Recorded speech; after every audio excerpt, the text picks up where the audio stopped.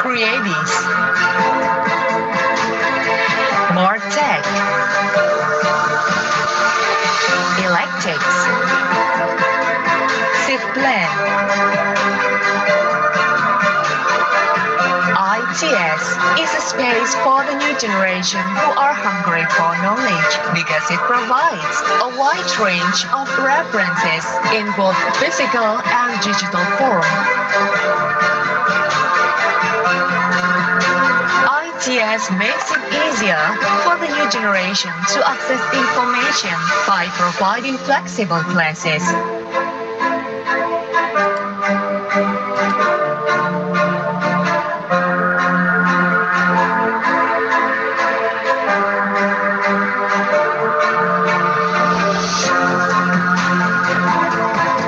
ITS keeps moving forward in facing future challenges by providing the best facilities for the new generation's activities. The facilities support both spiritual and physical needs.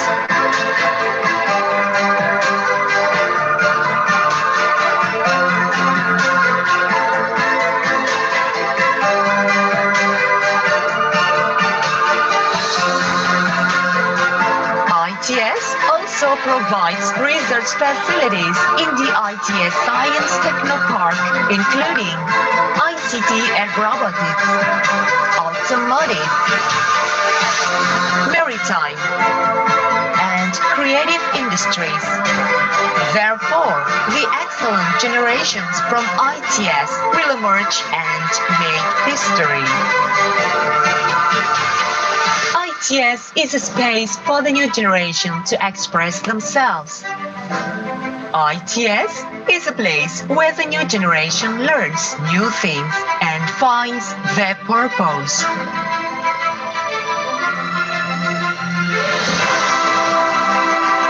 ITS has become a place where the new generations that carry the future will be born. ITS is a campus of science and technology, which focuses on the research and innovation, presenting technology for prosperity. With a spirit of heroism, ITS brings the future before us. ITS, the University of Heroes.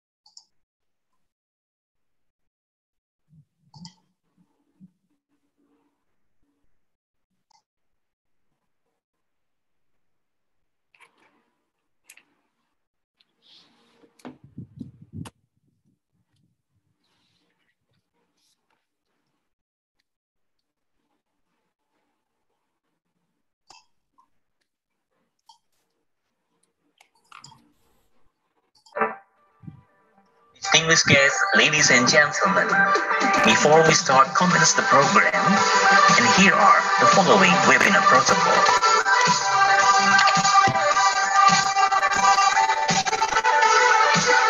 For each participant ID, please use your real name following with your origin of institution. All of participants are expected to mute the audio and only unmute the video during the event. We cordially invite you to take your own firm and comfort seat in your own room, and please avoid the backlight.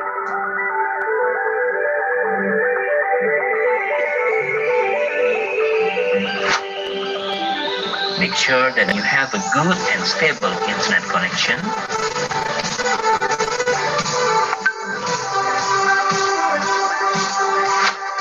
If you have an earphone or headset, we recommend you to use it so that your voice can clearly and loudly to be heard. During the Q&A discussion session, all participants, please use the chat box to deliver the questions. Thank you for your cooperation and consideration.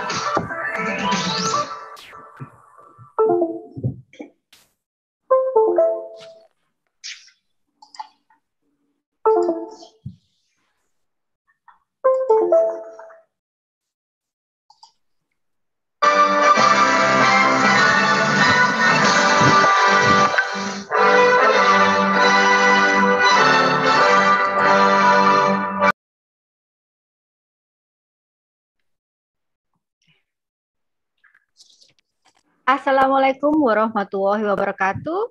Good afternoon, ladies and gentlemen. Thank you for joining our event today.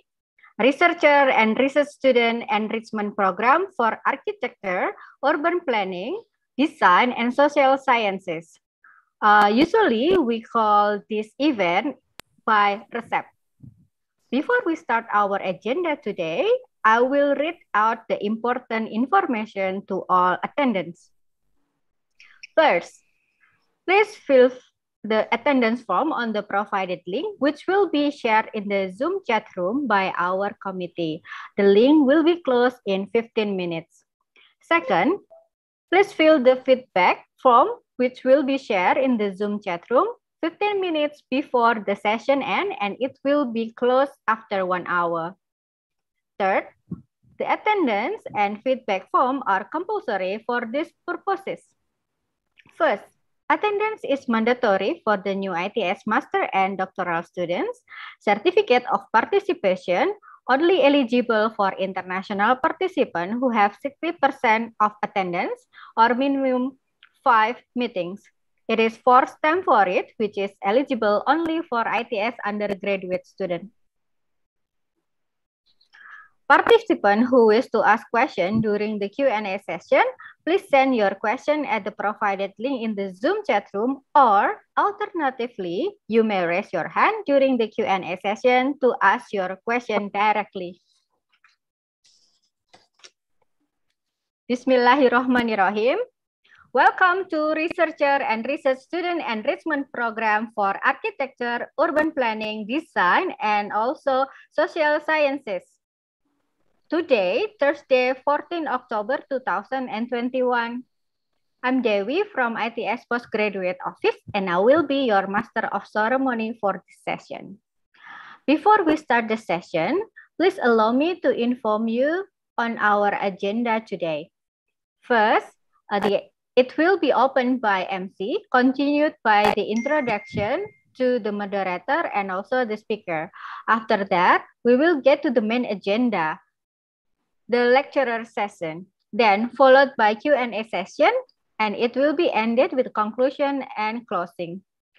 I would like to remind you again to fill your attendance form shared through the provided link in the Zoom chat room, which will be closed in 15 minutes from now. So before moving to the next agenda, please allow me to elaborate about today's lecture.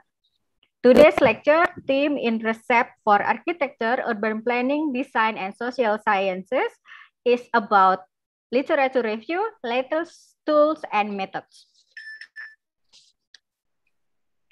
which will be delivered by our speaker, Dr. Sharmini Abdullah from University Malaysia Perlis, and Mr. Banu Prasetyo, S.Phil, M.Phil from ITS, who will be the one conducting our today's session as our moderator. So let me introduce you to our moderator today. Our moderator today, Mr. Banu Prasetyo, S.Phil, M.Phil, graduated from Gajah Mada University with the Bachelor of Philosophy and Master of Philosophy. Currently, he is a lecturer at the Department of Development Studies at ITS. His research interests are mostly about humanities or humaniora. Without further ado, let's proceed to the main agenda. To Mr. Banu, as our moderator, the time is yours. All right, thank you, Mbak Dewi Sartika, for introducing my background, and also good afternoon, everyone. Thank you to be our event today about the R2SEP. Right, so I will be introduce our speaker today. The name is Dr. Sharmini Abdullah, PhD. Dr. Sharmini Abdullah, and she comes from University of Malaysia, Perlis. Nice to meet you, Doctor.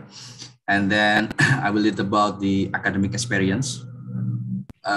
PhD in Translation Studies, Imperial College London, UK, 2017.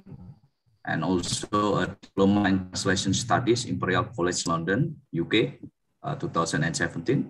And also MA Linguistic, Master of Art Linguistic and English Language Teaching, University Science Malaysia, USM, and also BAd in TSL, Second Upper, University of Surrey, UK, in 2000.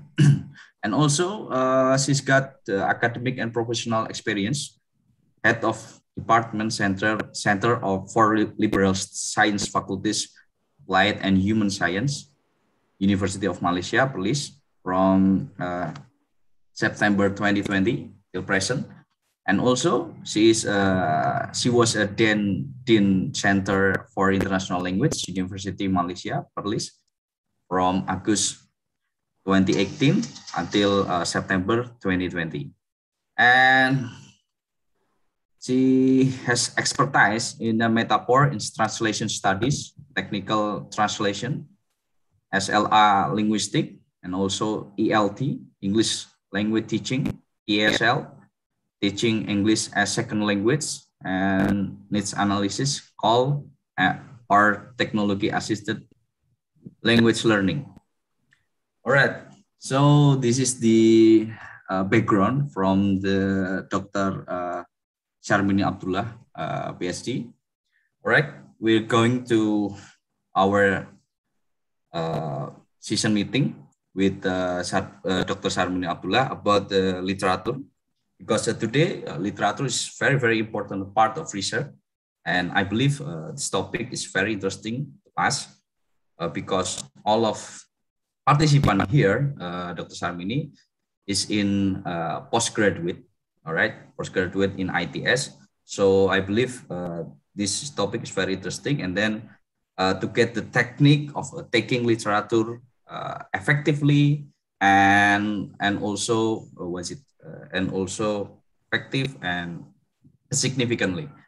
So let's learn together from the expert, Dr. Sharmini. The time is yours, Dr. Sharmini, please.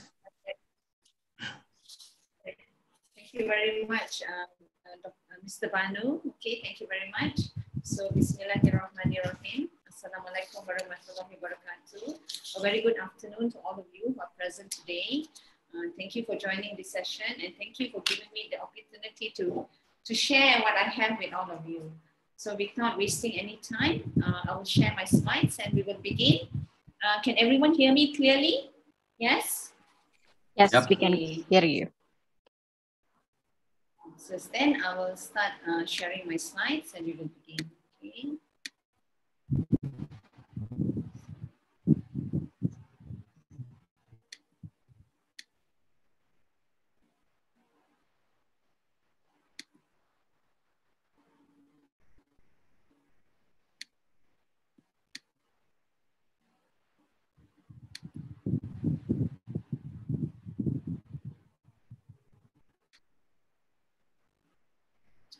Right.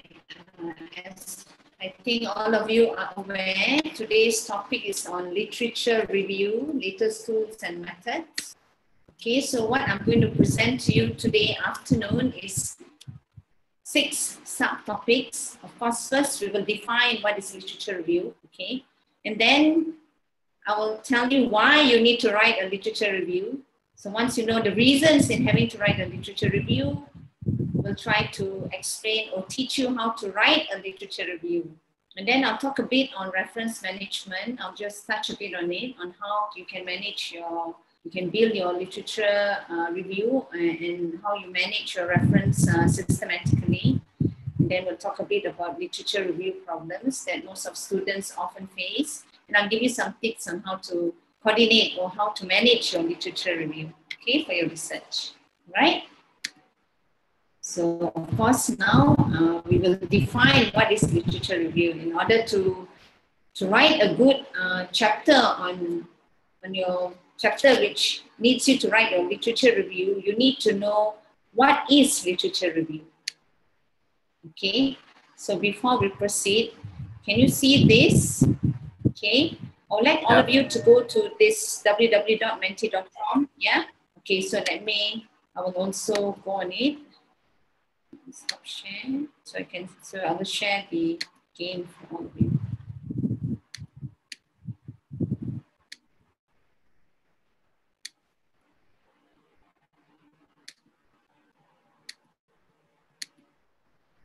Okay, just give me some time.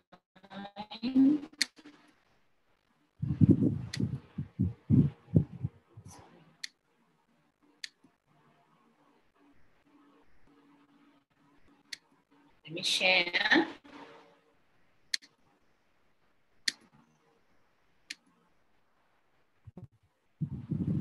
Okay, can all of you log in?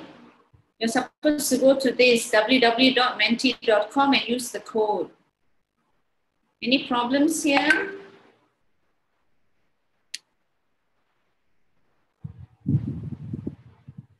I should be able to see, or we should be able to see all of you here on the screen actually. Any problems?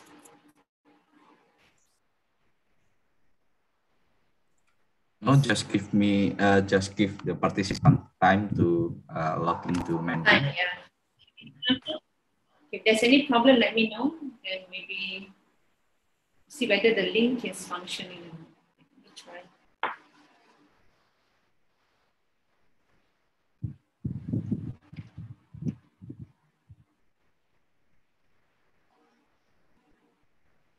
Okay, got some responses. Okay, what's the meaning? What is literature review?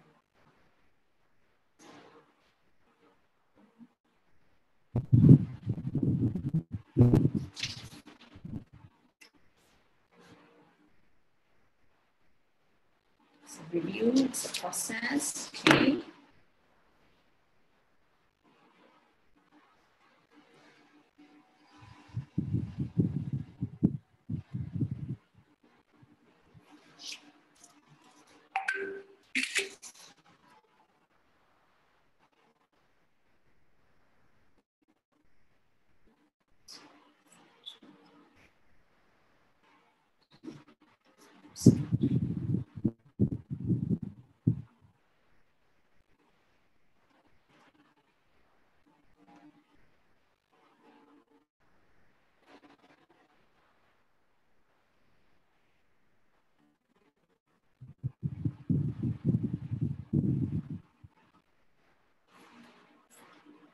Okay, we see references, process, context, understanding, review, and extraction, context, foundation, process.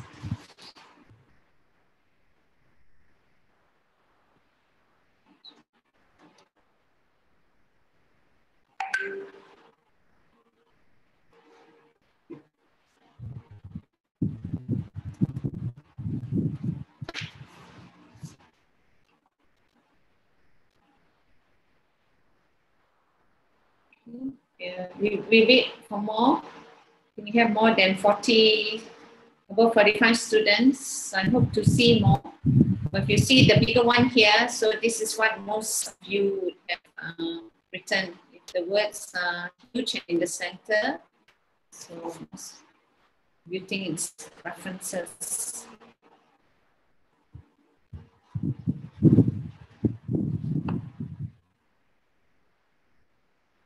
Understanding, researching, studies, okay, literature.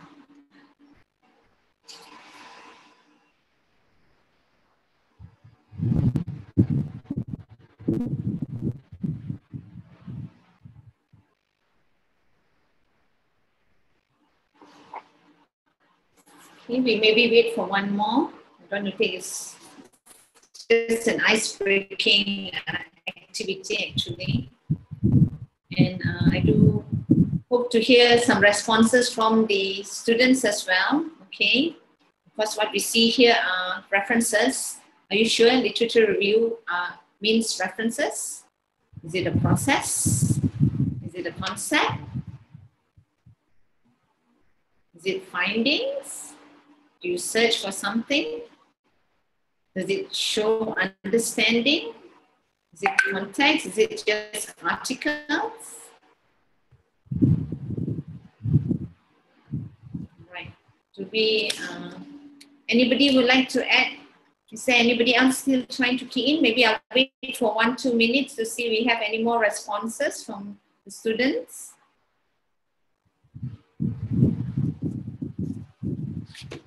But so far with the 13 responses that we have, most of you think it is references. Majority put in as references. Of course, we do see it's a process, it's a review.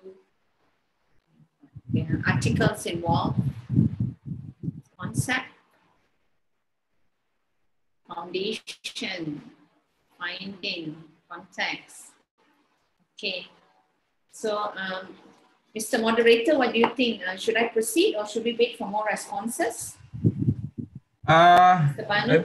Yeah, maybe you can continue your presentation. Okay, so I will stop share, and I think everyone has seen the feedback that we got. So most of you think that literature review is a reference, references. Okay, let's see whether is literature review references. Okay, let me share a video. I would like all of you to see a short video on what is literature review. Okay. Okay.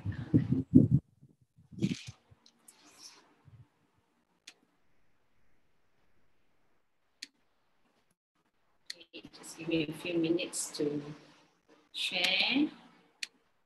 Okay.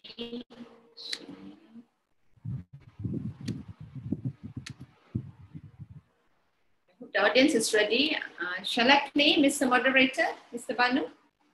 6 tips on how to write a literature review fast.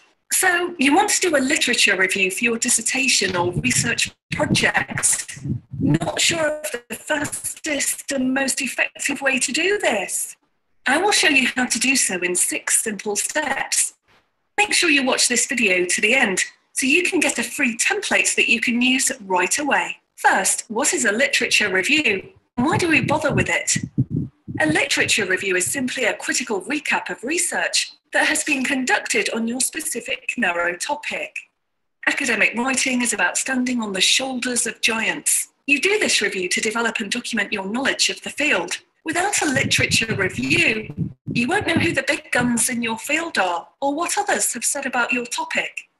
No reader will take your research seriously if you don't demonstrate your knowledge of the subject. The literature review also serves another critical function. It helps you identify where to focus your study.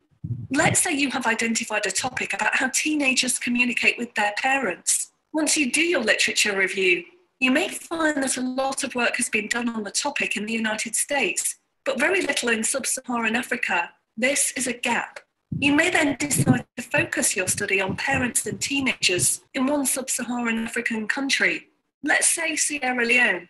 Or you may find that researchers have focused mostly on the perceptions of parents and little on the perceptions of teenagers, so you may then decide to focus your study in this area.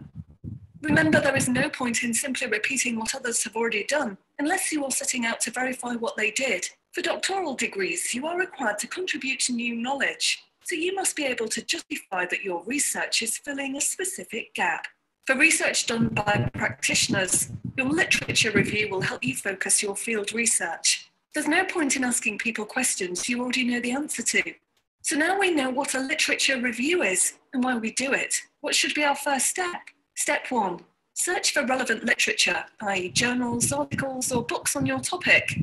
Create a list of keywords and phrases for your topic. For example, teenagers and parents and communication, or teenagers or adolescents communication, and or are known as Boolean operators, and narrows your search because you must have all of the keywords or makes it broader because it can include any of the keywords. Search for your keywords or phrases on scholarly databases such as Google Scholar, PubMed or Science Direct. None of these databases are perfect. You will find some sources in one that you may not find in another. Step 2, evaluate and select sources. Scan through the results, say the first 100 results, and tick or star the ones that seem relevant based on their title. All of these databases allow you to save the relevant articles. Then you need to log all of these results somewhere. I like to do this in Excel. I simply note the date, the author, the title. If you are using Google Scholar, it also shows you the number of citations. The number of citations is important because it shows how many times other scholars have cited the study. The higher the number of citations, the more important the study is in the field. However, remember new studies may have less citations simply because scholars have not found them yet. I have linked to the template I used down below. Now you have all the sources listed. You need to find the actual documents. Some of these documents may be available free, and then that's great, but often you will find that there is a fee to download them.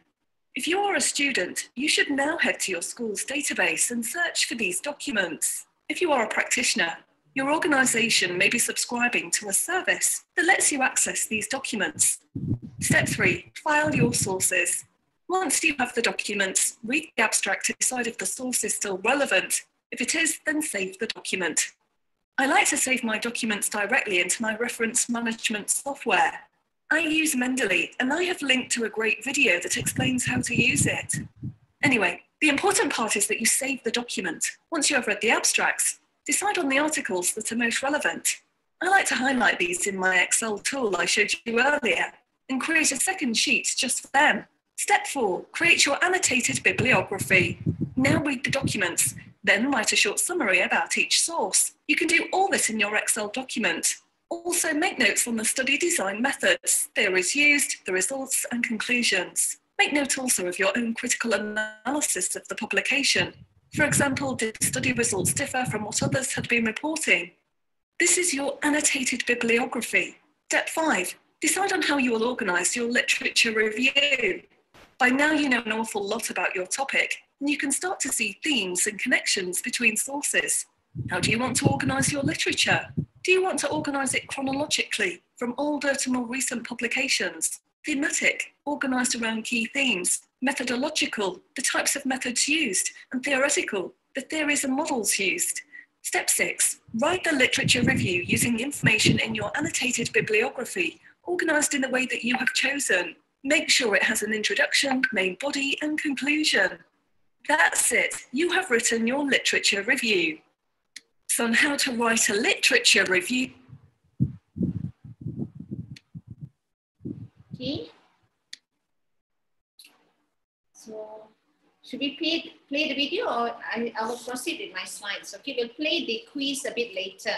Okay, so I hope you all had sort of a very simple overview of what a literature review is about and how do you go around it. How do you develop your own literature review for your own research, for your own theses, for your own proposals, okay? Right, let me share my slides again, okay?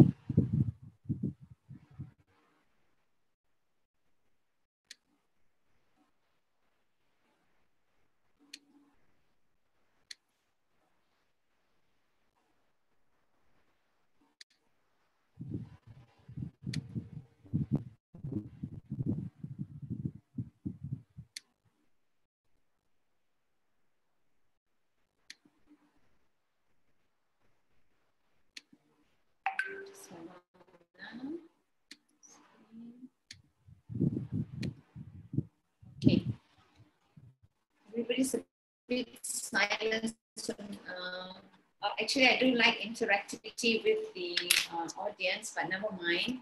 So just now when we did, when I wanted to see what did most of you think, or how you all actually define literature review, most of you actually stated that it is references, and I saw some said it's it has to do, it's a process, it's a review, okay, and these are correct.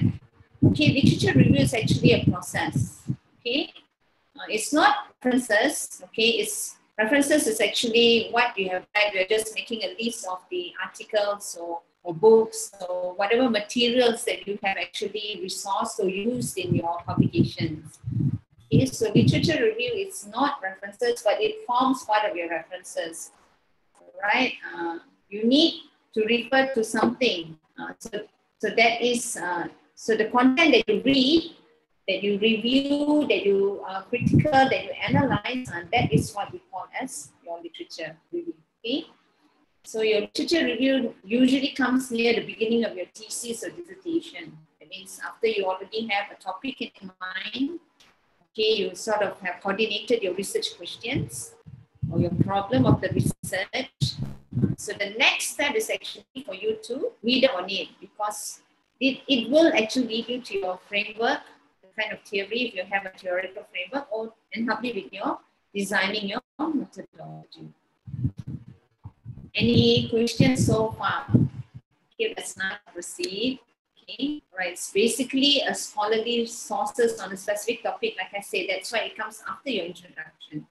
Okay, it provides an overview of current knowledge, allowing you to identify relevant theories, methods, and the most importantly that contributes to the novelty of your research is the gaps in the existing research.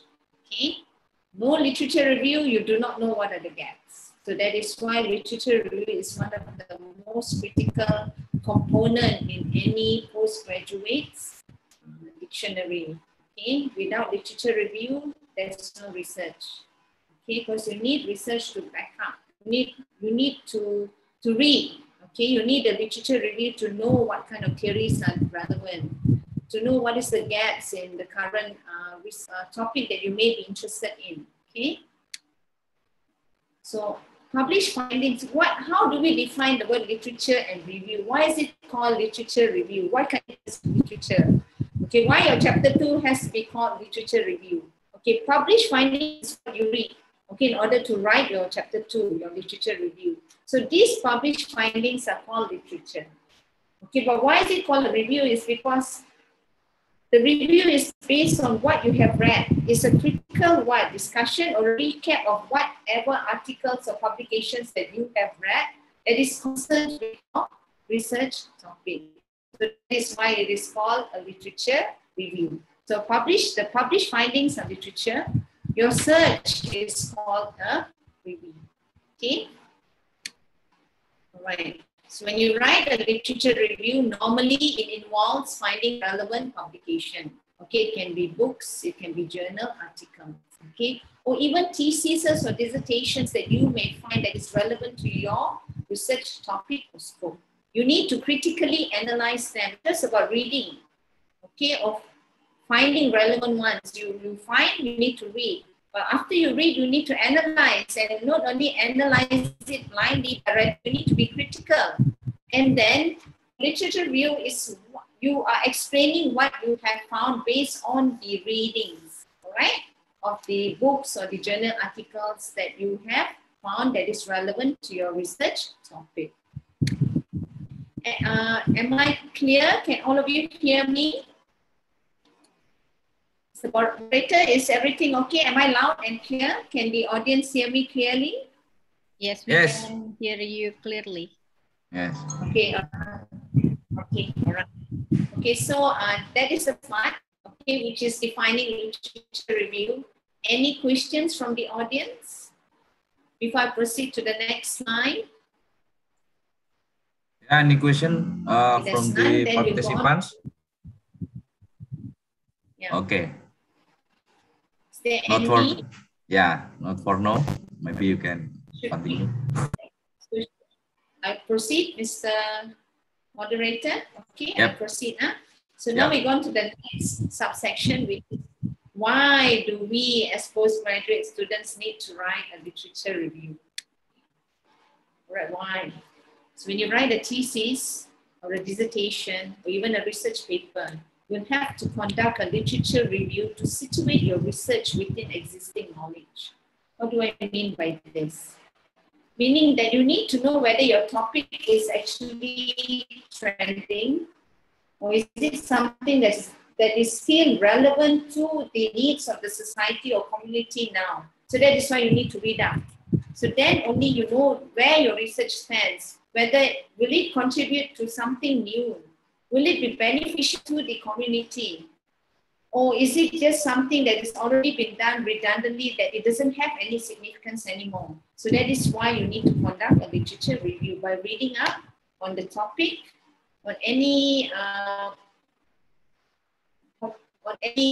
references or any books or journals, articles revolving around your topic. Only then you know whether your topic is actually worth doing a research on. Okay, so without that, then you wouldn't know. So that is why you need to know who's the who in this research. What is so important about this particular topic? Is it relevant? Is it, is it what would generate the novelty that everyone is looking for when you do thesis, whether it's master or PhD? Okay, that is why you have to conduct a literature review. All right. So why? Because when you do a literature review, your researchers, your supervisors, even examiners will know that you are familiar with the topic and the scholarly context. Scholarly context means that it is relevant, that it is trending. You're not doing something that's already outdated. Okay, you're coming up with something different, something new, something that is needed, all right, in your time. Okay, it helps you to develop your theoretical framework. How do you know the underlying theories to the topic of the research that you're doing? It's through literature review. How do you know what kind of methodology for your research to get the findings that you need? It is through literature review. And how would I know what kind of gap is required within the research topic that I'm doing? Is by literature review. So these are the three main reasons why you need to write literature review.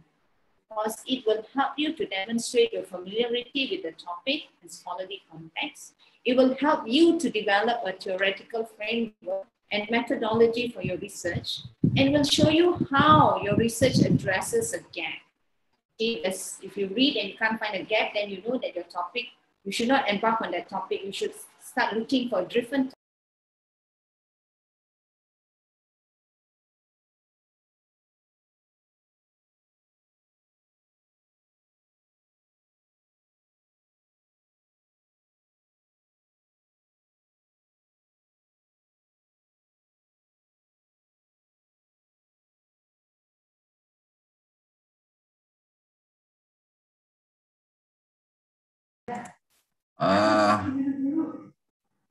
Bu Dewi, I think Bu Sharmini lost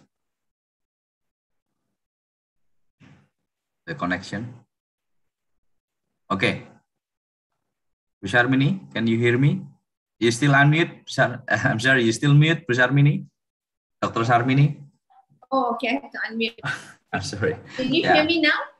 Yeah. Sorry, was that connection? Yeah, I think your bandwidth is right here. Your bandwidth is low, and your voice is a little bit lagging, but it's okay. We can follow you. We can follow your. We can hear your sound, and we can hear your voice. Okay, I think. Apologize. Yeah. Okay. Right. Actually, maybe I should have maybe it's the office location, maybe because I'm already using my telephone data, so it should be okay. But I apologize. I know suddenly something went wrong, right?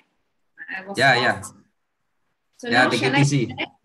So I share the screen again. I hope everyone can hear me. I apologize, okay, for this technicality. Yeah, no problem at all, bro. Dr. Sharmini. All right. Okay, now I see. Okay, all right. So now we go to the third subtopic, which is, okay, you already know what is the definition of literature review. You already know why you need to write a literature review. So now I'm going to tell you how to write a literature review. Okay, in order to write a literature review, okay, you need 5 steps. Okay, number 1, of course, you need to search for relevant literature. What do I mean by that? It means you find articles, books, papers, or even thesis or dissertation that is revolved around your topic of research. You don't just take anything. I mean, you got to find something that is relevant to what you are researching on. Okay. Okay. Once you already found what you need to read, you need to evaluate and select sources. How do we do that? I will explain when we come to step 2. Step 3, once you already have evaluated and selected your sources, you need to identify the themes of each of the papers or publication or books that you're reading. What kind of debates are being debated in those papers? What kind of arguments are being discussed? And of course, what you have to identify the gaps in every paper, article, or thesis or dissertation that you're doing. And you need to actually coordinate it, okay? I mean, when we come to step 3, I'll tell you how to do it. Step 4, of course, once you already have done step 1, step 2, and step 3, only then you can outline your literature review structure. Only then you know what you need to write for your sections in your literature review. And then obviously, once you have an outline of the structure with the sections and the subsections, then you start writing your whole chapter. It's only 5 simple steps. Okay? But of course, step 1, step 2, and step 3 will require a lot of time and commitment. You need to read a lot. Okay? The more you read, the better. The less you read, not good. All right? Okay, how do you search for relevant literature? Okay, before you begin searching for literature, you need a clearly defined. Oops, I'm back.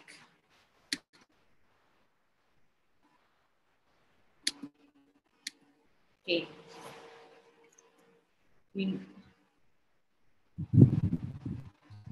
Sorry, it's running. Okay. You need to understand what kind of topic you're doing that before you start finding for materials, so reading materials that you need for your topic. You need to know what you're doing, what you're going to research on. Only then you can find the proper literature. Okay. So of course you need, how do I know what kind of topic is, what kind of literature is relevant to my topic? So you look at your research problem. Right, we have the problem of the statement in your introduction chapter. You look at that. And then you look at your research questions. So these are the 2 important elements of your chapter or of your research that will help you to find the relevant literature that is related to your topic. You always go back to your problem statement and to your research questions to know that whatever you're researching or finding or locating information, it is relevant. Otherwise, it will be not. So always refer back to your problem statement and research questions. So we're going back. How do I know? How do I find? Of course, we know that you have your university library, right? That you can search in to get the journals that you want that is free. Okay, try to locate for free databases like Google Scholar. Okay, or your university repository, okay, in your library. Okay, when you enroll as a student, you'll be given access, right, to all the journals that's available in your university. So try that first. That's the first place you go. All right. Otherwise, you can go to Google Scholar. You can actually search at ResearchGate or even Academia, or even some Scopus. If you have Scopus, you can actually go into Scopus.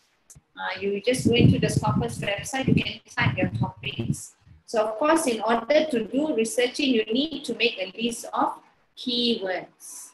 Okay, what are keywords? How do I do keywords? Okay, so you start by creating a list of keywords related to your research question. That's why I said your research question needs to be always in reference. That is your point of reference. That is your POR. Okay, only then you know that whatever you're reading is relevant.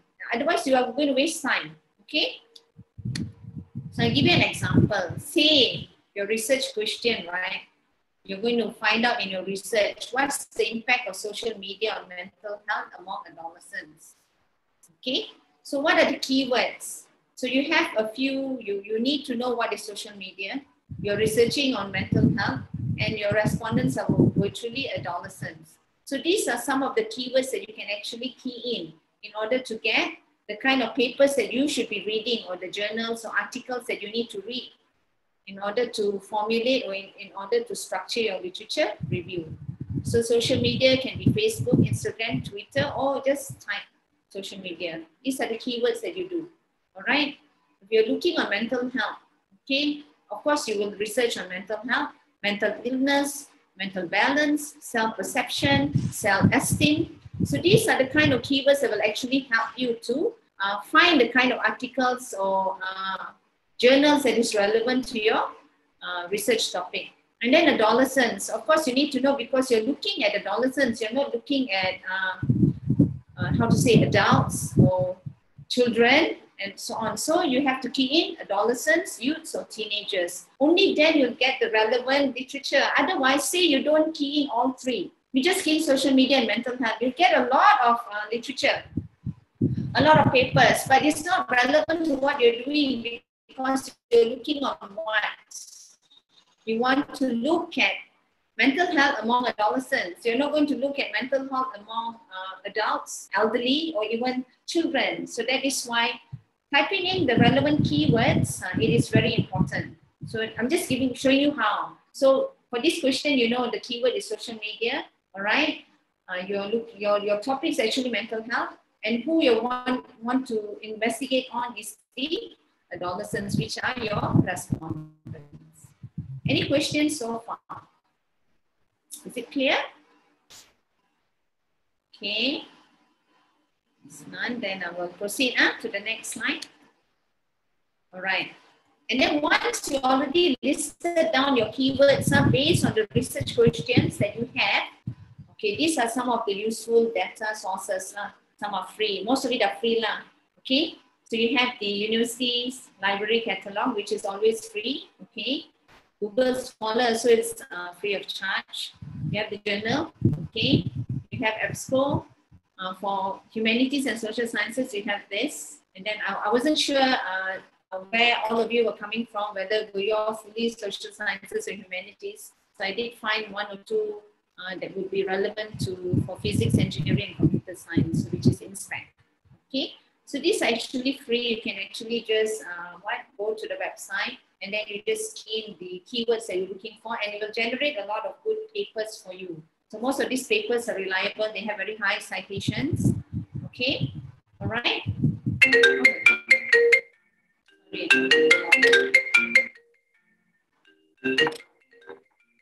the class stop, I'll call you back. Okay. Sorry, I'm in a class.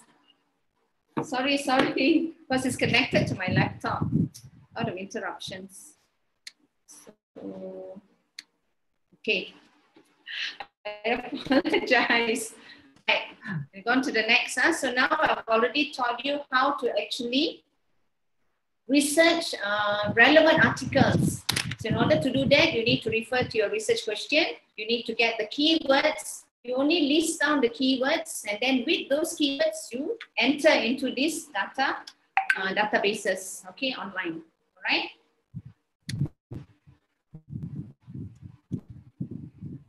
Okay, so now with the keywords, you already will be generating, when you key those keywords into the databases, you will actually be generating a lot of papers and articles. So then again, you need to read. It's just not collecting everything. So how is the fastest way to see whether the article is suitable or not? You read the abstract. So don't waste your time reading, like say the article has 17 pages, read all 17 pages, all right, to know whether it's relevant or not. So you only pick the abstract. You read the abstract because the abstract contains everything, correct or not? It tells you the topic of the research. It tells you the research questions that it's going to use. It gives you the methodology it's using. It tells you the theory that it's using. It'll give you the findings and of course the conclusions or recommendations. So that is why in order to select the articles after you have already found, I'm sure, when you key into the database, it will generate a lot of articles. So in order to find out what is relevant, you only read the abstract, all right? And then you also check the bibliography. Okay, the biblio also actually helps you. Say you found a paper that is suitable. Okay, you saw this article or a journal. Okay, that you find that it's very, very near to what you're doing. Another fastest way to get more literature on it is actually looking at the biblio of that article. So take note of all the biblio or references that is listed in this particular article that has attracted your attention, that you feel that is relevant to what you're looking for, and you start looking up for the literature. That's another fast way to do it. Okay, rather than just spending a lot of hours on the Google Scholar or ResearchGate or online trying to get the articles that you need to read. Okay, so again, like it's always repeated, the more citations the article has, that's the article that you need to read. Okay, so to identify the most important publications on your topic, take note of recurring citations. What do we mean by that? That means if you see the paper says cited 243, cited 30, cited 550, the higher the number, the better the article is. Okay, that means more researchers have cited on it. That means shows that that article is a really well-written article. Okay, so the higher the number of citation, that these are the articles that you need to read and cite as well for your literature review. Okay, so and also as you're doing your data search online, if you see the same articles keep coming up, then you know that is the article that is most relevant to your research topic. Okay, any other questions? So should I proceed, Mr. Moderator? Yes. Yes, because we have one section to question and answer. I think finish your explanation, okay, so and then. First. Okay. Yeah. All right. Okay. Then we will Q&A. Okay. Thank you, Mr. Moderator. Right. Yeah, you're very welcome, Doctor. Thank you. All right. So we've gone. So now you already know how to actually identify the kind of articles that you need to read, okay, from the databases that are available by using keywords. And the keywords are based on your research questions. Next is how do you evaluate and select sources, okay? So you probably won't be able to read everything that has been written on the topic, right? Some papers are 20 pages, some are 12, some are theses, some are books. So I don't think, if you have the time to read everything, it's good, but some may not. All right, so how do you actually go about that? Okay, so what do you need to do? Okay. So this is what you need to take note before you start reading anything. Okay, what question or problem is the author addressing? This you can actually read in the abstract or even in the introduction part. Okay, or sometimes I read the conclusion as well, that helps. Okay, what are the key concepts and how are they defined? What are the key theories, models, and methods? Does the research use established frameworks or innovative approach? So when you have your articles in front of you, also take note of these 3 questions as well. Use that as a guide to actually guide you to find what. So you can scan through the articles. You don't have to read word by word, sentence by sentence, page by page. Okay? So have these questions by your side because it helps you to read faster. It's like scanning through. Okay, the articles rather than going through word by word, line by line, section by section, page by page. Okay, saves you time. Remember, you got to read a lot. Okay, a lot is a lot. And then, what are the results and conclusions of the study? Okay, if the paper has that, read. If the paper doesn't give you that, then you know the papers are good papers, so you can keep it aside. How does the publication relate to other literature in the field? Does it confirm, add on, or just going on established knowledge? Okay, so if it adds on, good. If it confirms, yes, because it gives you a strong justification on your research topic as well. It will be where you will use all this as your citations in order to strengthen your discussions or argument. And then how does the publication contribute to your understanding of the topic? It must, whatever you read must be able to give you more elaborations and explanations. If you find an article not doing that, not doing all this, then you don't need that article. That article is not suitable or relevant to what you need for your literature review. What are its key insights and arguments? What are the strengths and weaknesses of the research? So these are the ones that will actually help you to see the gap in your topic. Okay, all right? Of course, like I've explained earlier, your sources must be credible. How do you know it's credible? You look at the citations. And of course, you also search on established, databases like Google Scholar, ResearchGate. You know, these are the things you know that most of the articles are normally good articles. Okay, the best way is looking at the citation. The higher the citation, the better. Of course, and you find scopus publications, and those are the things that gives you the credibility that you need when you're going to cite these articles or papers to actually strengthen your arguments or support your arguments in your discussions, okay? So again, take notes and cite your sources. How to do this, I'll explain later. How do you coordinate your literature, okay? How do you manage it? So the next step is, okay, how do you identify themes, debates? Debates means is arguments, not critical arguments that you find in articles, and how do you identify gaps? Okay, so in order to organize your literature review, argument and structure, you need to connect and find the relationship between the sources you have read with your topic. Everything needs to be connected. If you read article A, B, and C, it has to have a cohesiveness and it's relevant to what you're doing for your research. If there's no connectivity, like say you pick 3 papers, okay, that has the same topic that you are doing, but when you read, you are unable to establish that connection or relationship, then you should search for more articles, okay, because it has to have a continuity on the sources you have read.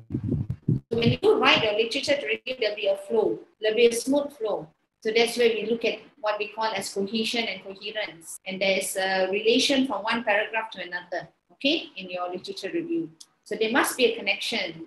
I mean, you just don't cut and paste like, I read from A, says this, B says this, C says this. That's not how you write. You must be able to critically argue and connect arguments from 3 or 4 or 5 different sources, different authors, discussing on the topic that you're researching on. So that is why I mean that you need to identify the connections. Only then you can write a proper chapter for your literature review or a proper paragraph. You know, they have to have a cohesive and coherence, okay, between one paragraph to another.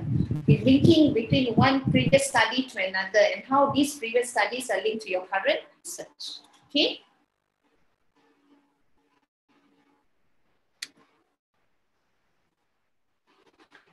All right, so then after you have made notes, okay, then you can look for trends and patterns. This helps you to identify what are the underpinning theories that you need to actually use for your research. What kind of methods and how do I actually analyze the findings that I get? You know, and what kind of approaches are relevant? What is in trend now? What is popular? Okay, so that you are, relevant to the need of the time. You know, maybe in the 90s, the way you analyze the same research was using method A, using theory A, but now you're already in the 20th century. Is it still relevant? So this is where literature review helps you to identify that. And then you got to ask questions and concepts that reoccur across the literature. Then that makes it relevant. That means there's a continuity. It gives you justification why you're doing this research. You know, when you go for your viva or your pre-viva, even for your proposal defense, examiners always like to ask you this: why did you pick this topic? Why are you doing this? In order to help you answer this question is through this. You look at the trends and patterns. You see whether it's popular or not. And then does it reoccur now across the literature? That means when you key in your keywords, you will always find the same thing coming up. When you find it very difficult to find, then it says a lot about the kind of research topic. You can go to a like you find, say you're doing a topic that has a lot of novelty. Nobody has done it before. So it is positive because you are creating something new. Normally for PhDs, it's good, like call it original, novelty. But then say that you're doing a topic which is quite basic, but you aren't able to find any sources or references, then you know that you need to change your research topic. Something is wrong somewhere. Okay, so this is how you know. Okay, I'll go on to the next slide. And then you got to read the discussions as well. Okay, debates, conflicts, and contradictions. Where do sources disagree? So this is a good paper will show you synthesizing. That means you have the pros and cons of any research topic that you read. Okay, so this is important because it helps you to write a critical, to critically analyze. You get to see both sides of the arguments. Those are good papers, okay? And then see the publication where is it published as well, Okay, because papers that are published, pivotal publications like Scopus or maybe, those Scopus publications, it's very not easy like Elsevier, WOS, it will tell you whether these theories are influential or there are any changes in the studies of the field. Okay, you need to be aware of this. Sometimes you're using a theory, but has there been any extension on it? So the nature of the study, has it changed the orientation of it from as the years go by, in the 1990s and 1980s? So this is where actually literature review will help you identify all this. And then it tells you what are the gaps, what is missing from the literature. Are there weaknesses that need to be rectified? This weakness that you identify in the readings, that is your research. So this is where you contribute to the literature. So every time your supervisor will say, right, okay, find the gap. What is it? It's actually identifying weakness in previous researchers. Whenever we do research, there's always recommendations. And that is how you actually also identify gaps. Faster way rather than reading the whole. So you look at the recommendations part, look at the conclusion, recommendation. It will tell you actually, for some researchers, they will tell you, okay, I did this method, but it was not giving the kind of results that I was looking for. Maybe whoever that's thinking of doing on the same topic can find method B. So this is where you can try this out. That is where you'll be filling in the gap. Okay.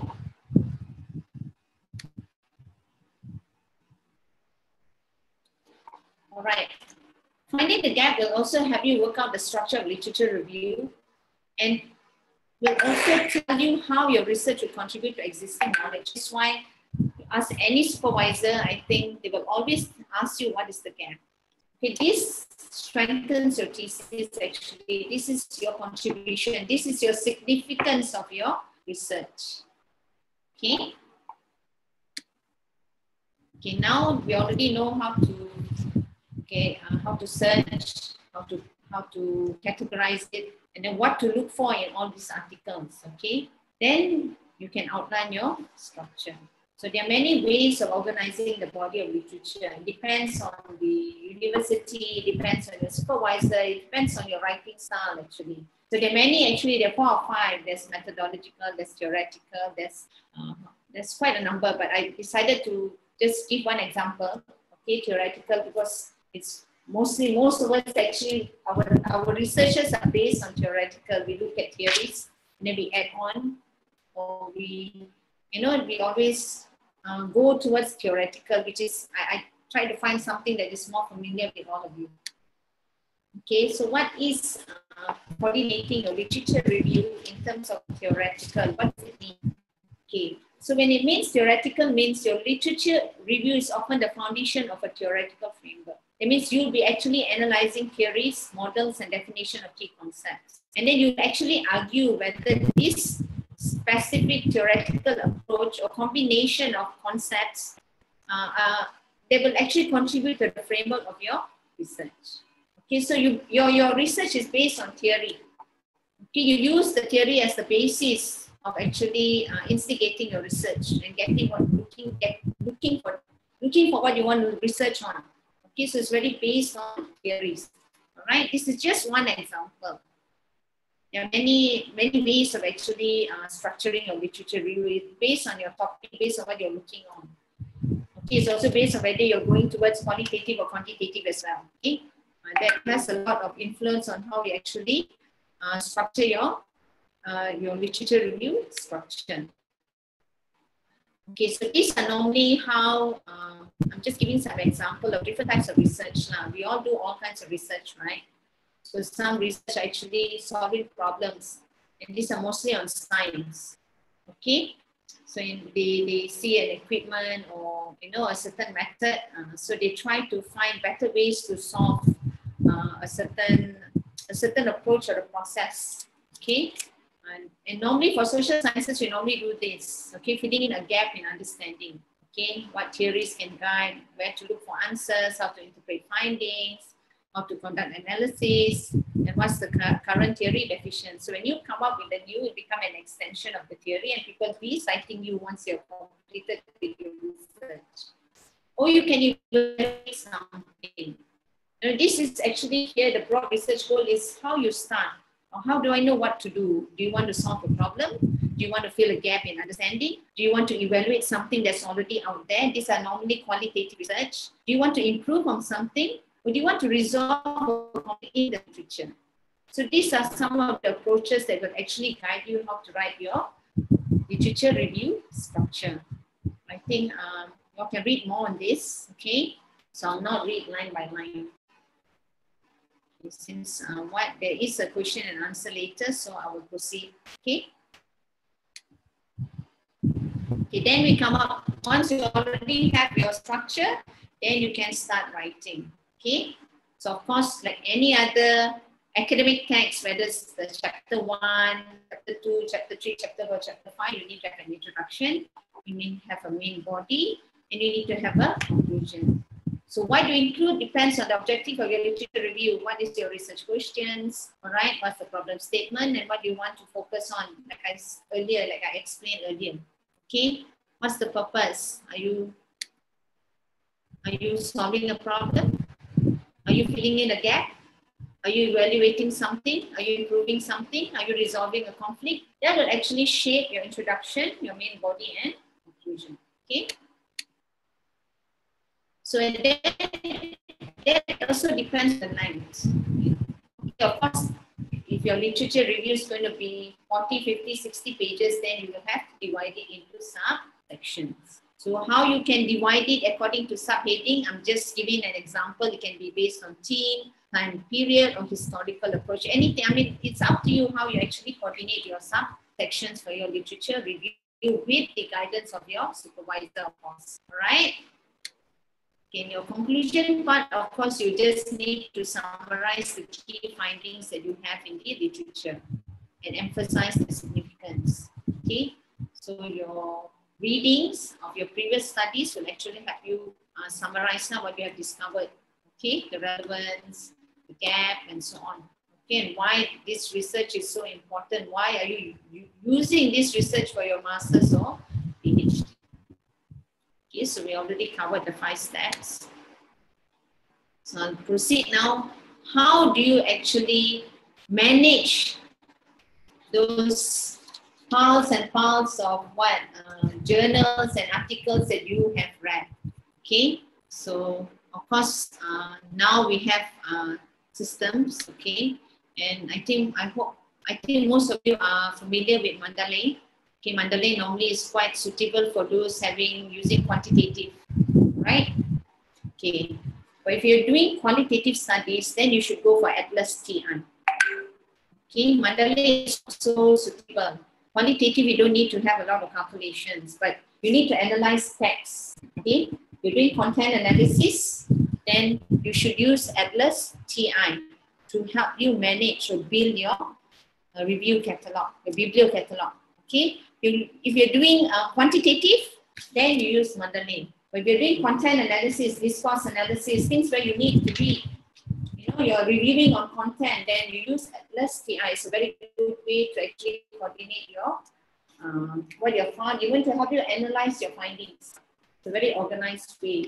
I think this one will be how to do it. Then we need to have another session on how to go about, on how having to learn how to actually learn to use Atlas TI or Mandalay. Okay.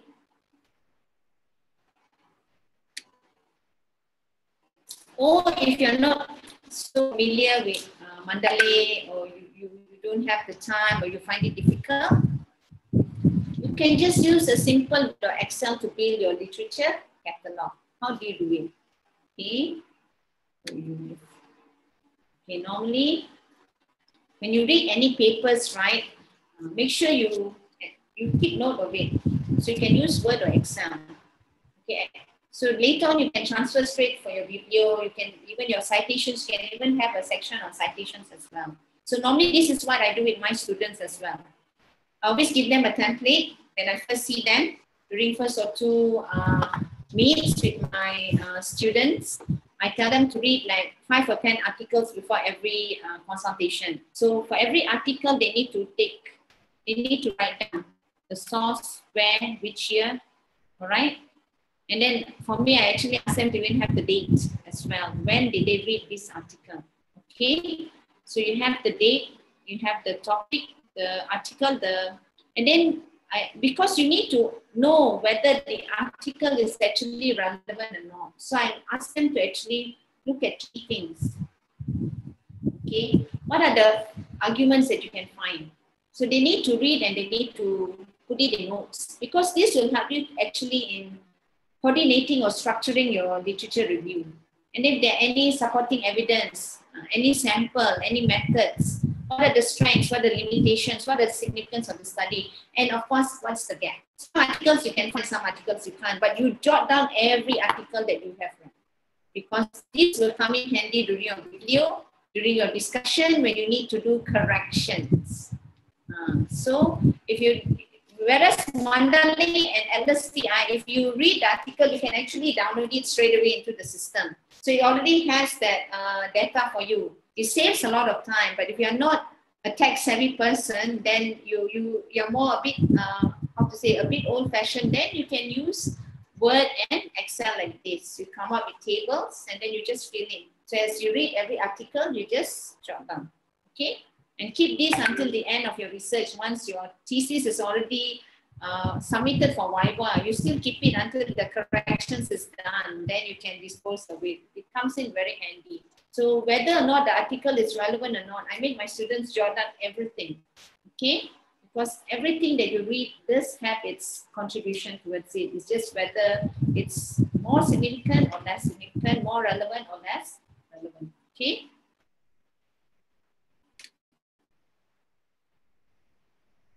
And what are the problems that we face when we do literature review?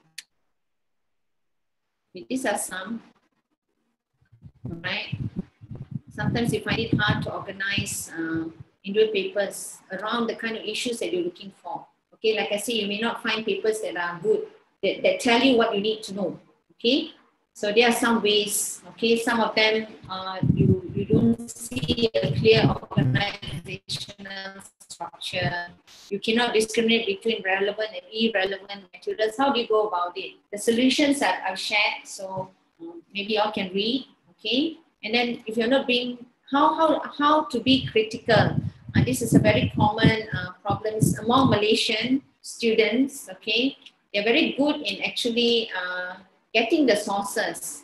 You know, their previous studies, their literature reviews, but they don't know how to be critical in analyzing. Sometimes you see it's just cutting and pasting of argument A, argument B, argument C from different resources. So how do you actually be critical? Sometimes your supervisor will say, I don't see your voice in your thesis. What does that mean? That means don't see your argument. That is critical. When the supervisor says, I don't see your voice, that means you're not being critical. That means you must be able to synthesize. I mean, A says this, B says this, C says this. Then you have to write, what do you think? Normal students will always say A said this, B said this, C, D, and they don't actually conclude the findings. So that is why the literature review lacks the critical analysis, lacks the criticality that examiners are looking for. All right. And then how do you actually identify outdated materials, you know? So these are some of the problems that you face. So maybe you can share me later. This is what I discovered online, and I can tell you for most of my students, they don't know how to be critical. Okay, that's really very common among most PhD or master students. Okay, sometimes they don't know how to actually organize what they've read. You know, they read a lot, but they don't know how to put the most important one first. They tend to put the less relevant ones, or they include the ones that are not important in the literature review. But when you look at the template, you do see some papers that needed to be inside, but they don't. Okay, so maybe later you can share me what kind of problems you face, and then we can see how we can go about it. Okay. So it's, even though people say chapter 2 is literature review, but it's not easy to actually write a literature review chapter. Okay. It needs a lot of reading, organization, understanding. You need to have a good mastery of the language. Okay, sometimes you write your thesis in maybe Indonesian language or even Bahasa Melayu, but most of the papers that you find that's relevant to your topic is in English. So these are the kind of problems that even Malaysian students face as well. And some of them having to change their topics and so on because they can't proceed, they can't go further due to the language barrier. Okay. So how some of the tips, just a page. Okay. So when you review literature, you must understand that it is not a summary. It's actually a critical analysis. You're not summarizing paper A, B, C. Okay, you're actually giving a critical review on all these papers and you only pick the ones that are relevant to your topic. And how do you know that? You must always keep referring to your research question or your problem statement or even if you have a hypothesis. All right. So these are some of the points that you need to consider when you're reviewing literature. Okay? The purposes listed are not generally addressed in all sections. They will be distributed between the introductory, theory, methodology chapters. That's why your literature review, you don't put everything there. Sometimes you need to refer, you will use it for your chapter 3, chapter 4, chapter 5. Okay, even chapter 1, to justify your problem statement. Okay, and review should involve synthesis. What is synthesis? Synthesis means having pros and cons. You don't write everything that supports your research. You need to find also researchers that say something against your research because that shows whether you're following blindly as a researcher or you are thinking. Sometimes they say, for instance, like say apple is good. Now you're doing a research on apples, okay? So you find a lot of literature reviews saying apples are healthy, apples give you the nutrition that you need, but you also need to find something that says apples are not healthy as well. That is called synthesizing. That makes a good thesis because it shows you that you know how to actually process the positivity and negativity of your topic. Because for everything in this world, it has good and bad, correct or not? You cannot write something or your topic only has everything positive. You must include the negative because that negative sometimes helps you to actually identify the gap. And sometimes the negative that you read or something that is refuting your research will help you come up with a good recommendation or good discussion. So that is why number 3 is very important. Your review must include synthesis. Synthesis means you can agree and disagree to the findings that you have read from your articles. Sometimes you may not agree with the method used. So that is why for your thesis, you use another method. Sometimes when you read the articles that are relevant, you find that the theories are not so suitable, but so you want to propose another theory. So that is where synthesizing comes on. You can say A said this, but on the other hand, or on the contrary, I think theory B is more relevant and you justify. That makes a good discussion. Not just agreeing to everything.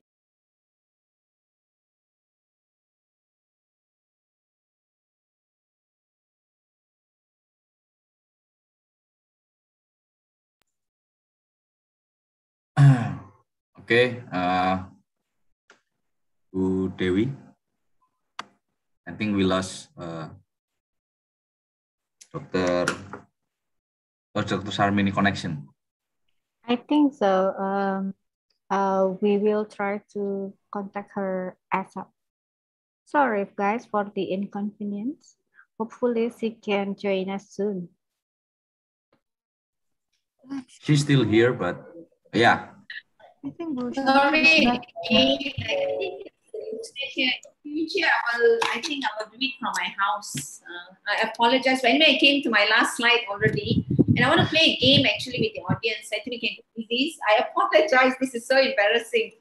No. I think in future, the office, I think I take note now. Normally, when I had these sessions with ITS previously, we were, on MCOs, I was conducting it from home. So this is the first time actually I'm doing this session here at the office. So I apologize now. It's 3 or 4 times I think we got cut off. Already actually at my last slide just now. So then I would like to play a game now with the audience. I think the audience are in right. So I will share the link again. Okay, all right. Okay, wait, let me just go to the game.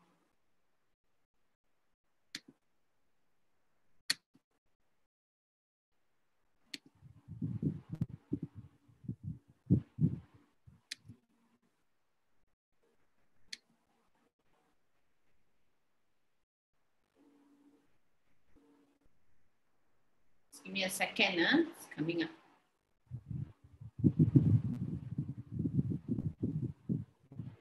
Okay.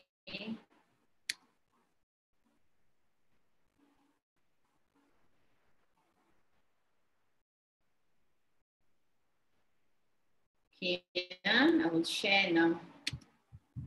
Okay, let's play a game before we go to the question and answer, all right? I talked for too long. No problem, Dr. Sharmini. That's why you here. You have to talk. To make matters worse, it was I was cut off a few times. I really apologize. So I think everybody can see the screen. Can all of you actually go on to join myquiz.com? Okay. And then enter the code. So then I'll see all of you here. So I don't know how many participants should we have? How many is available? So let's wait for them to come in before I start the quiz. Internet, there's something definitely wrong with the internet in my office.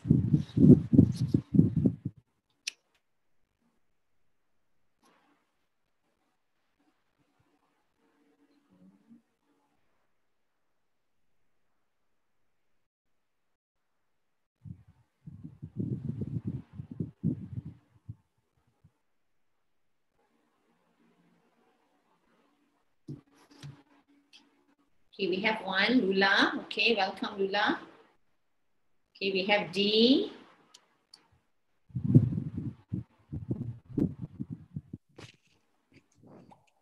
Come on, guys, let's join the quiz. It will be fun. Yeah, it'll be fun.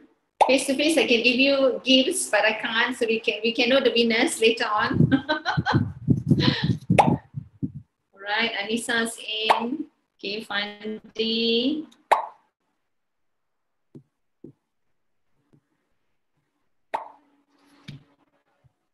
I really apologize. Like, so embarrassing having to be, interruption so many times. No problem. Okay, Alfin is in. We have 9. I think the audience is also tired at the end of the day. Yeah? We have 9. And the moderator can join in as well. All of you can join if you want to. Okay, we have Ara, we have Burley, we have Andra. Okay, now I see who I'm actually addressing. We have I.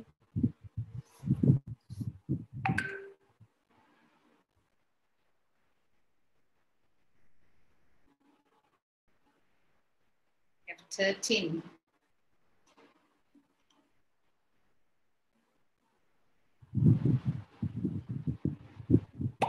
Okay, we have Nuri. The students are actually from their home or at the university? Sorry? Yeah. The students, are they from their hometowns or are they already at the university?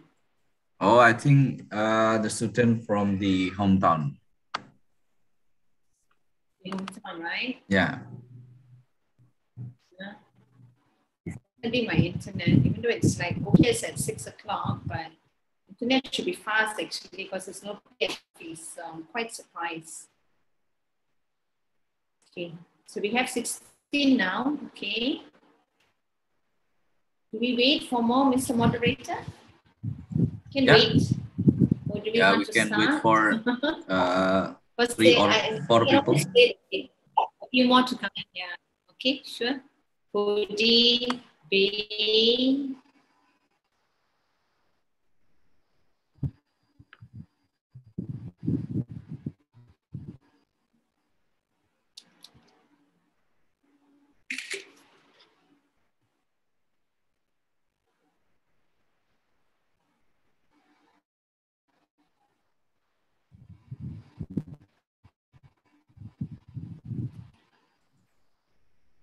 can start. Okay, I think it's enough. Let's get started. Shall we start? Yep. Okay. Yeah. Now let's get started. Okay. Press start already. It's not starting. Okay.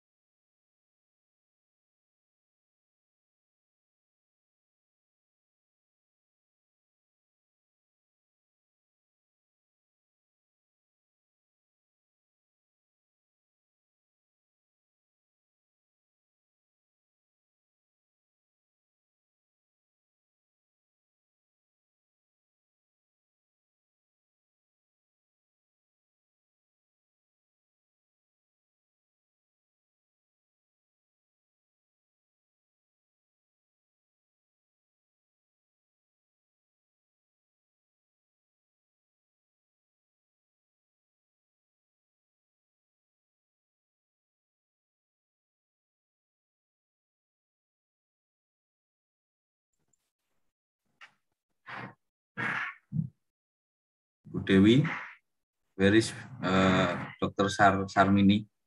I think we lost her again.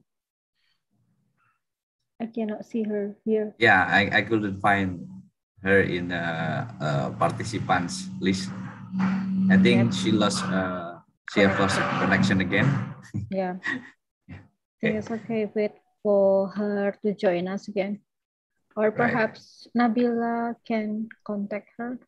Yeah, Nabila, please contact Dr. Sarmini. I think she already knows that she lost her connection. I'm still trying to contact her right now, so please kindly wait a moment. Yeah. Again, Nabila, I think she's already know about her problems. So, participants, please wait. Please wait for Dr. Sarmini. I think she have a connection problem. I don't know why.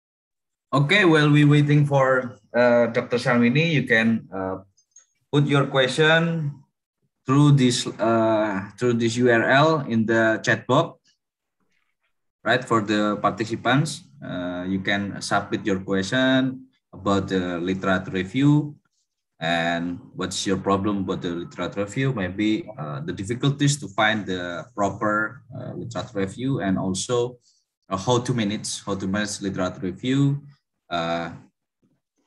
in the software on and etc. So okay, please participants to submit your question here about the literature review, and I'll be waiting for the connection with the Dr. Sarmini. Okay, Dr. Sarmini is starting to join us again. Thank God.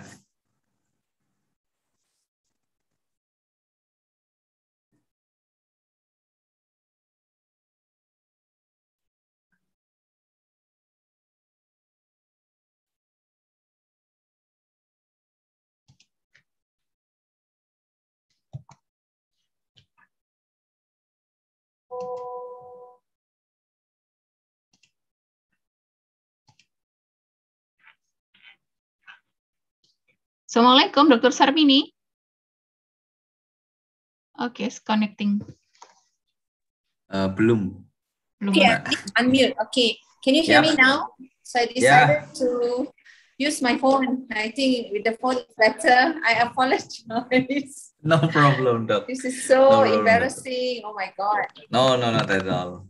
Okay, so we'll go to question and answer now. I guess the game also was interrupted, but you all can try because I shared the link, so you all can actually play it on your own time. Okay, so I'll leave it to you now. Do we go straight to question and answer? Yes. So I'll open it to the floor. Any questions? Anything that you'd like to ask? I'll need clarification, explanation with regards to what. We have some links that the participant can put this question here. So I will read for you, Dr. Sarmini, about this question. Okay. All right. Okay. Thank you. Okay. Right. Okay, one question. Should I read all of the question or one by one and you want to answer it? I think I read one, then I answer. I think that's a better way to go about it, correct? Okay. All right. Okay. Thank you, Dr. Sarmini. All right. The first one came from, the first question came from Fahmi Mubarak from Institute Teknologi 10 November. The question is, which part of journal papers was the most important to take or to paraphrasing as a part of our literature reviews? course, in every paper, it has a literature review section. Okay, so that literature review, so you read. But if you really want to use the arguments, you look at the discussion part. All right, actually for papers, every part is quite relevant.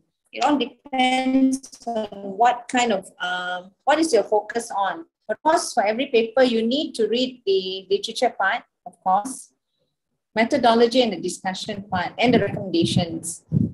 So what you want to use, you look at how they argue, okay? You look at the methodology to see whether is it the same kind of methods that you want to use as well. So I don't know whether I'm answering a question, but there's no particular specific part of the paper that you should look at.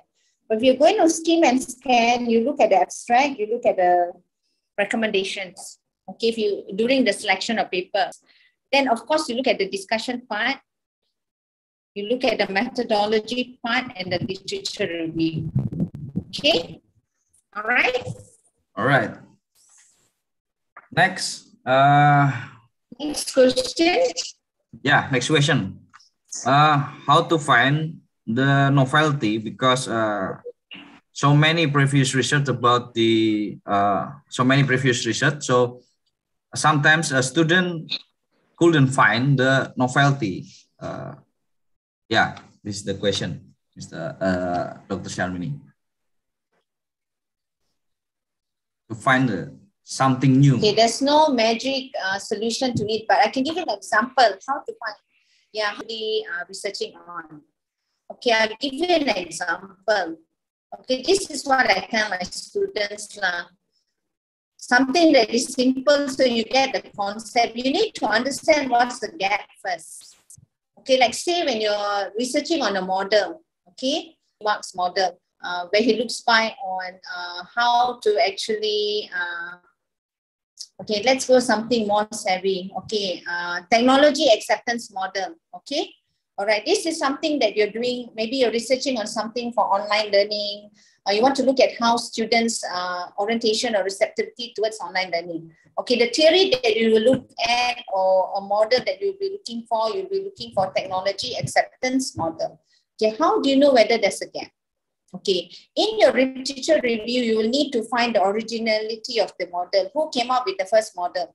Okay, now because now it's already the 20th century, I'm sure there will be a few versions. Okay, so you find the current most latest version. That means, say, I'll give you an example. TAM model, technology acceptance model was initiated in the 1980s. Okay, and then it was modified.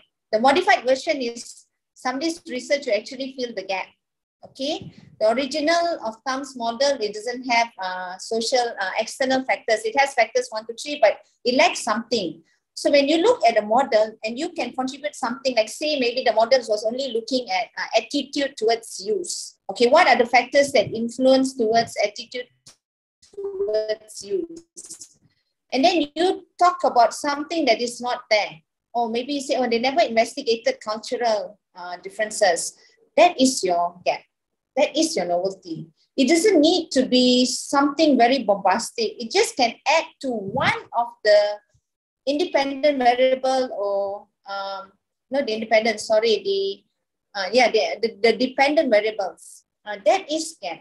You need to understand the concept. So you don't go looking for it in the paper. You look at the models. What have they extended on?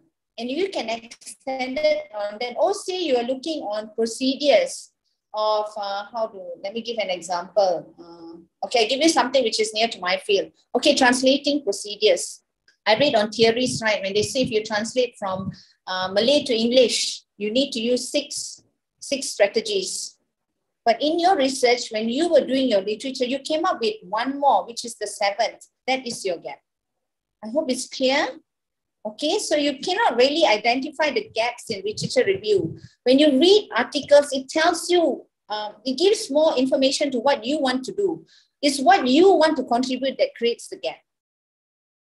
Okay, you have to look at the theories, and when you study the theories from the literature review, and you notice that they didn't do this, why did not look at this aspect?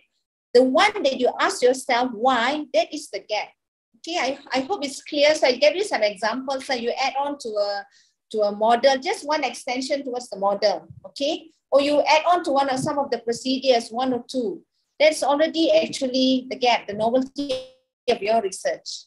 So you have another version, which is your version, okay? Right? Okay. The moderator, I hope I answered the question. Yeah, it's answered clearly and very, very clearly and very, very briefly, right? Okay. Okay, next, we have one more question from Arizal Firmansyah. Okay. Honestly, the previous question came from me. Okay. All right. Okay. Arizal Firmansyah. Right. I will read the question. If we find contradictory findings between references, we cannot provide a solution because we are not skilled in that field, or the information is new to us. What should we do in writing a literature review?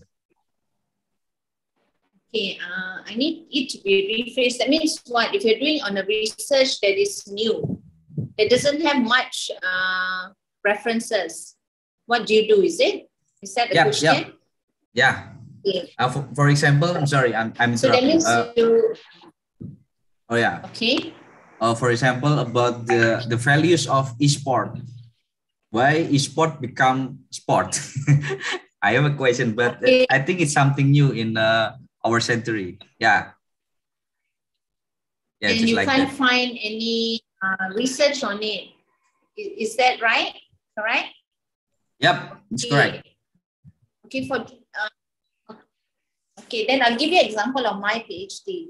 When I did my PhD, I couldn't find much literature review as well. Okay, because I was studying on metaphors. I was looking at actually strategies to translate metaphors from English to Malay language. Okay, number one was even very hard to actually find content to actually analyze. I couldn't find a text that was actually written by a native speaker and to find the equal translation in Bahasa Melayu. Okay, that was challenge number one. Okay, number two, I was trying to find references for my literature review. I couldn't find anything that was near to a translation of metaphors from English to Malay in technical. I was looking at engineering technical texts. So how did I find my literature review? I did not actually, like I said, that is where the keywords come in. So remember, most research have a similar pattern. Okay, what differs is the respondent, is the end part. Okay, like you can look on social media among elderly. Okay, you're looking at social media among children. You're looking at social media among adolescents. So say you decided to do something on elderly that's related to social media, maybe anxiety, maybe commit suicidal effects based on social media influence, okay? You can't find, but you can find a lot of literature on adolescents, on youngsters. That is your literature review. Your literature review doesn't need to really match every part of your keywords, okay? So see, if I was doing, I couldn't find anything on translating metaphorically. What I did was I found in different languages, in German, in Russian. You can find a lot. If you can find, you read those because the theories is similar. They are still looking at procedures. Only thing, their focus of the end, whether it's the respondent or the content, is still looking at the theories that I was looking for. And I get added because there's an advantage when you can't find literature related to your field. That means, say you can find a lot on children and adolescents, but you can't find you on it because of how original it was. So never worry when you can't find a lot of literature review. But you can find that is related. It doesn't need to be 100%. Maybe you need 3 keywords, but 2 keywords match. That is already sufficient because you want to know what are the theories. You want to know what are the methods, and you want to know how they analyze. Because these 3 things are very important. You cannot go out of it. For certain theory, there's a certain method, there's a certain way of analyzing. If your theory doesn't match with your method doesn't match with your discussion, you fail. That you can find. But of course, the outcome of it, whether you're looking at different kinds of respondents, the kind that you're looking for, you can't find, you are actually contributing to that body of knowledge. So did I answer the question? So any questions with regard to my... I think this is the last question. Previous question is the last question, I think. And maybe I will give chance for the participant want to provide the question directly to Dr. Sarmini. Okay. Please raise your hand. Any participant wants to ask Dr. Sarmini here? Okay. No, so I think we reached our time. Okay. Thank you very much, Dr. Sarmini, for your explanation and lesson today. And it will be it will be very interesting topic and very useful topic for me and for all the participants here, because all participants here is postgraduate student. And thank you very much, Dr. Sarmini. And I will give to MC, Bu Dewi Sartika. Thank you very much, Dr. Sarmini Albuda, for the inspiring lecture today. And thank you, Mr. Banu Prasetyo, for conducting this amazing section. Please give applause to our inspiring speaker and amazing moderator by using the Zoom action feature for today's empowering session. As a token of appreciation, I would like to present a certificate for our honorable speaker and moderator.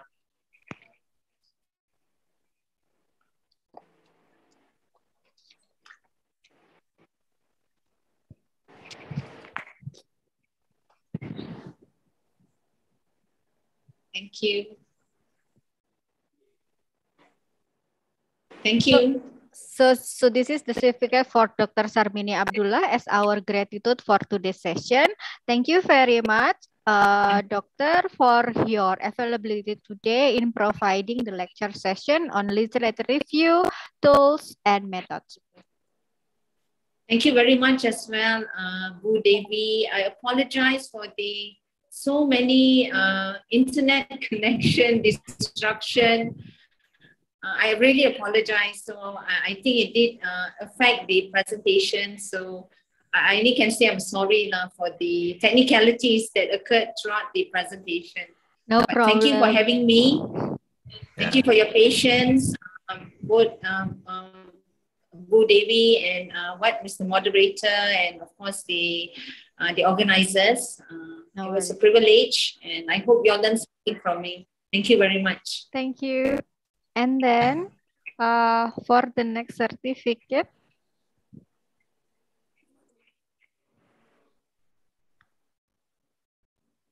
will be presented for Mr. Banu Prasetyo MPhil for being our moderator today.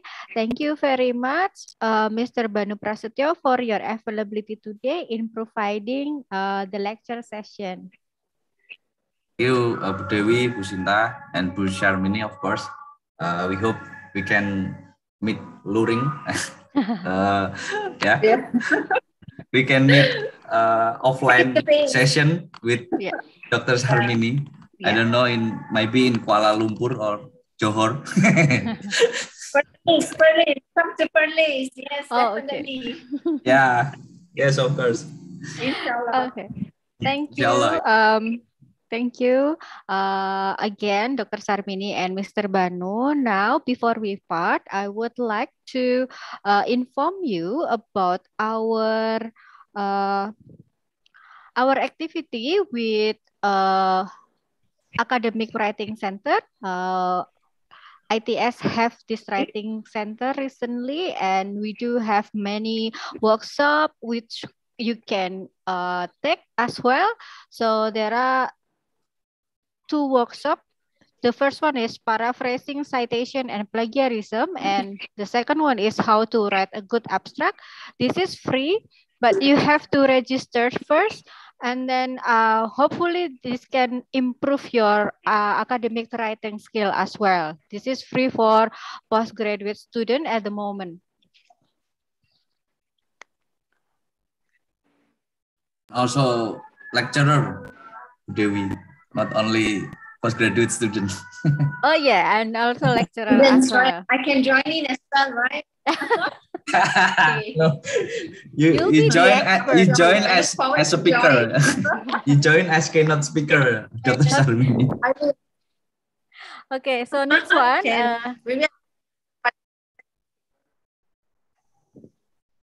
Okay, so next one, we have also activity for Let's Study Abroad in October. It will be tomorrow at 3 p.m. until 5 p.m. And then it's open for all ITS students as well. So I hope you can join because usually like study abroad will provide you with lots of experience, not only like intercultural, but sometimes it provides you with some experience with related to employability. So I think this is very good for you guys.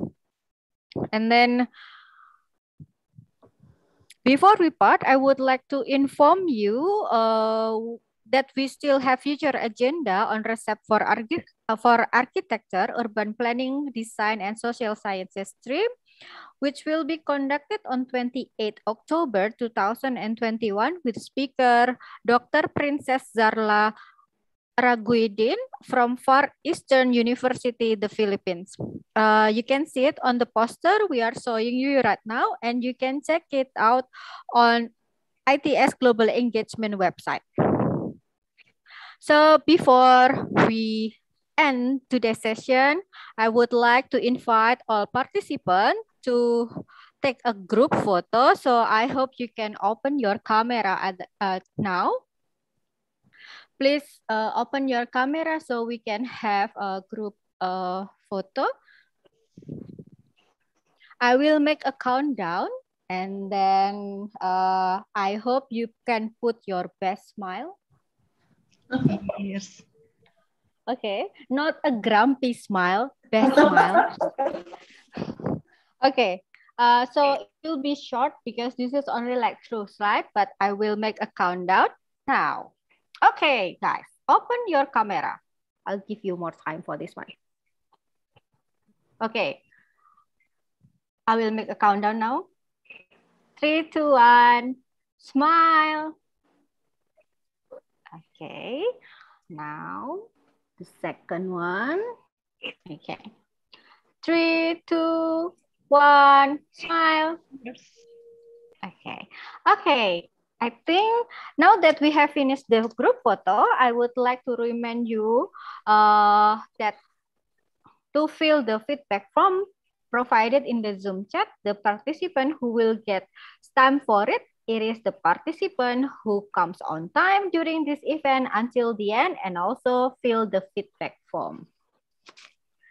Finally, we have reached to the end of today's R2SEP, and we sincerely apologize for any inconvenience during the session from me as the Master of Ceremony and from the committee as well. We will see you again on the upcoming session. Once again, thank you everyone for joining the session. Thank you the speaker. Thank you the moderator for the inspiring session. Good evening. Stay safe, stay healthy. Bye-bye. Thank you very much as well, Bu Devi and everyone else. Okay, thank you and apologies again. Yeah, No worry. It was a great session. Don't worry about it. Matur nuwun Bu Thank you, Sinta. Pak Banu. Ya, terima kasih. Matur nuwun Bu Dewi. Bye-bye. Matur nuwun Bu Sarmini. Okay, Matur bye. nuwun. Oke, thank you. Oke, bye. All right.